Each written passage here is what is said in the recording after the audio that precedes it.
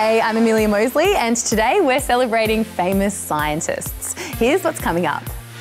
We find out how Charles Darwin changed science forever, and how Albert Einstein came up with the theory of relativity. First up, we're going to check out some famous Aussie scientists and how they changed the way we live today. Check it out. This Aussie scientist saved millions of lives by helping make a drug called penicillin. His name was Howard Florey. Penicillin fights bacterial infections that, left untreated, could be deadly. But its discovery all happened by accident. A guy named Alexander Fleming left some dirty petri dishes lying around when he went on holiday. When he got back, mould had formed, but around it there was no bacteria. Fleming wrote a paper about this special mould, but that's pretty much where he left it. About a decade later in 1939, an Australian man, Howard Florey, decided this mould was worth a closer look. Howard and his team found ways to extract the powerful parts that fought bacteria. And within a few years, the world's first antibiotic was born, penicillin. It would go on to play a really big role during the Second World War because of its ability to fight infected wounds, saving the lives of millions of soldiers. Penicillin has been treating bacterial infections ever since, and has led to more antibiotics being discovered. In 1945, Howard Florey, along with his colleague Ernst Chain and original discoverer Alexander Fleming, were awarded a Nobel Prize. An amazing accomplishment, but Florey also appeared on our $50 note for a while. That's pretty good too. It's something we all use pretty much every day. But did you know an Aussie invented Wi-Fi? John O'Sullivan is a physicist and engineer, and was inspired by Stephen Hawking's theory of evaporating black holes, so he set out to find them. He never managed it, but he did invent a tool that reduced the interference of radio signals.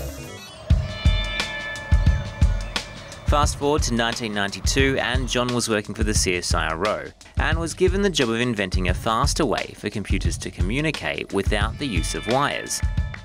Remembering his previous work, he tweaked it and created the basics of Wi-Fi that are still used today. His invention earned the CSIRO around $1 billion in royalties after he patented it in Australia and the US. Every time I pull my mobile out and think, that's got the same technology. My laptop has the same technology.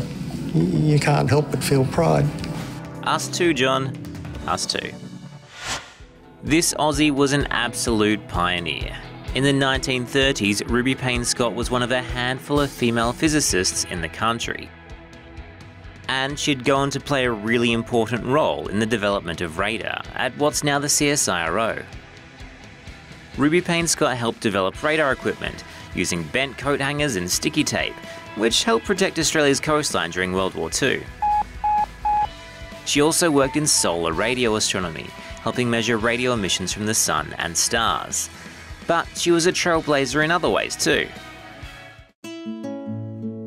As a woman, she was discriminated against.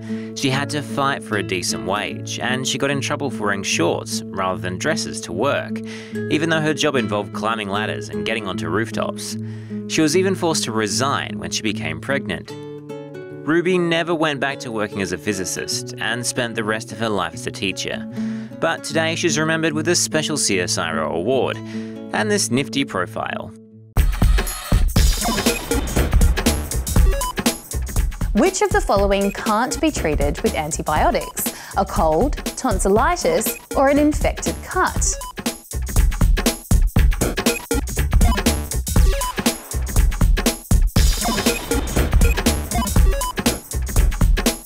It's a cold. That's because it's caused by a virus, not bacteria.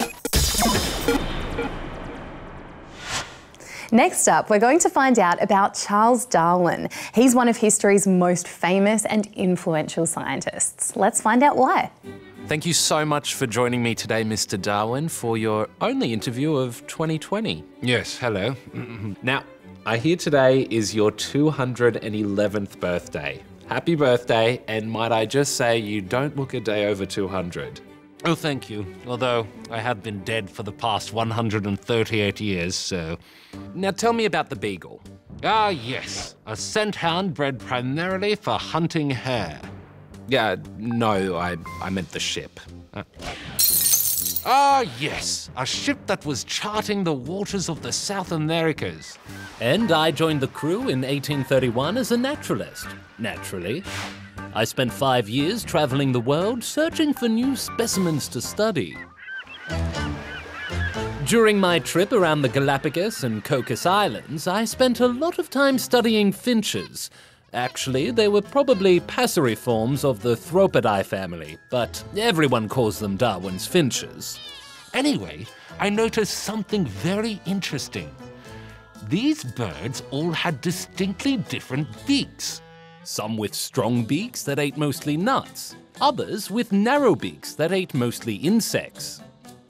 It's as if nature had selected the exact right beak for the bird's preferred food source. Ah yes, your famous theory of natural selection. Tell me, what's that all about? Let's take this cage of finches, for example. Where did you get that cage of finches? Each of these finches is unique. They have slight natural variations, and some of those differences make finches better at surviving. Now take Ethel here. Hello, Ethel. Imagine Ethel had a slightly stronger beak. That might make her better at cracking hard seeds or nuts. So she'd get more food, which means she's more likely to survive and have babies, and she might pass on her strong beak to some of them. Or say Charlie here has a slightly narrower beak, which would make him just a little bit better at catching insects in little holes, so he might be more likely to survive and have narrow-beaked babies. Over enough time, you might see two different types of finches appear, some with narrow beaks, some with strong beaks. So what you're saying is that natural selection is the process by which organisms that are best suited to survive their environment are more likely to reproduce. And through that process, different species have evolved from a common ancestor. Precisely. And that's why we're all monkeys. No.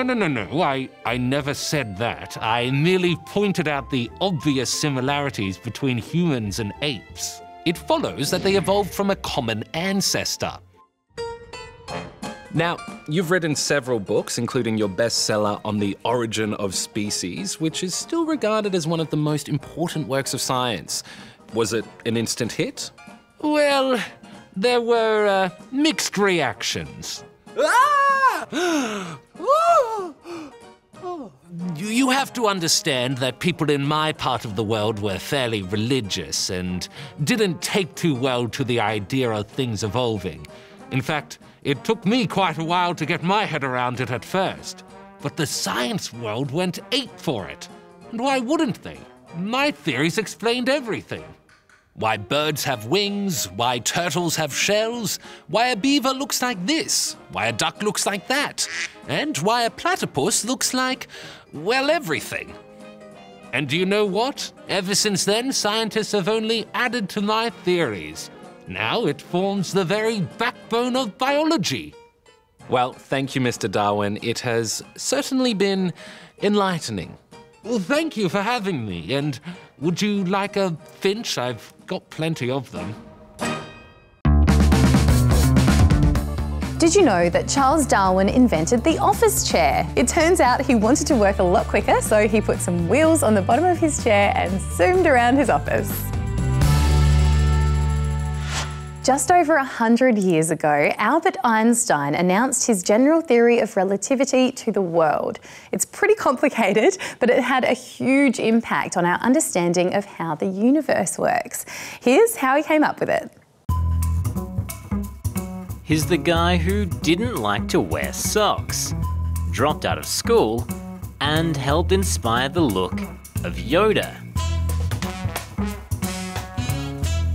It's Albert Einstein, and he's mostly known for being a brilliant scientist with some incredible ideas. The world heard about one of those ideas on the 25th of November 1915, when Einstein announced the final equations for his general theory of relativity. It was a huge moment.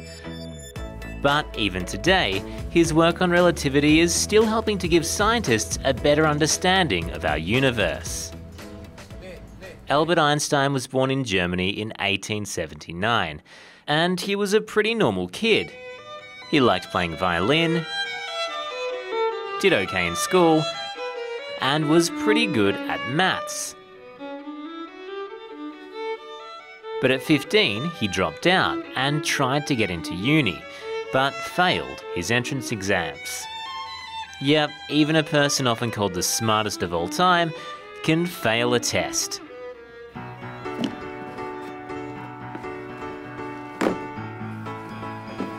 He then started a new life in Switzerland.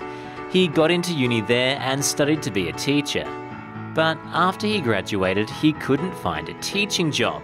So he got work in a patent office, checking out other people's inventions. And it's about this time that Albert got busy, putting together some pretty impressive scientific ideas of his own.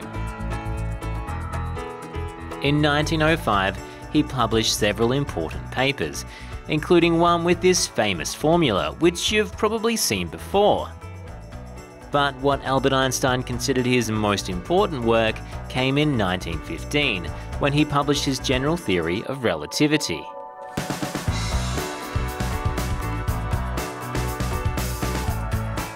It's all about the relationship between space and time, and it gave us our best understanding yet of how gravity works.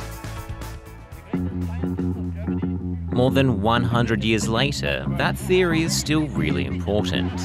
It's helped scientists explain the existence of black holes,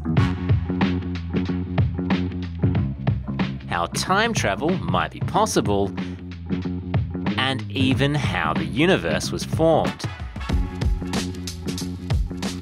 It's still inspiring new research into physics and astronomy too, like the experiments going on here at the Large Hadron Collider in Switzerland. Not long after Einstein's general theory of relativity was released, he became famous around the world, and in 1921 he won the Nobel Prize for Physics.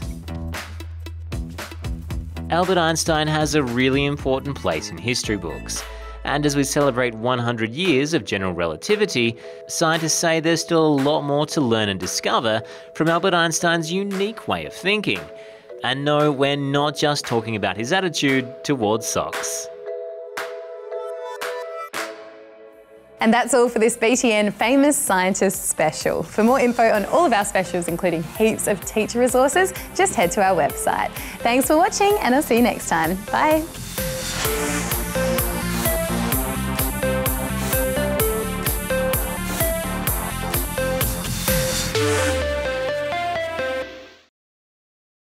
Thanks so much for watching this video. If you want to see more content just like this, then make sure you subscribe to our YouTube channel. You can also check out ABC Education's website for more great content for students, teachers and parents. Thanks for watching.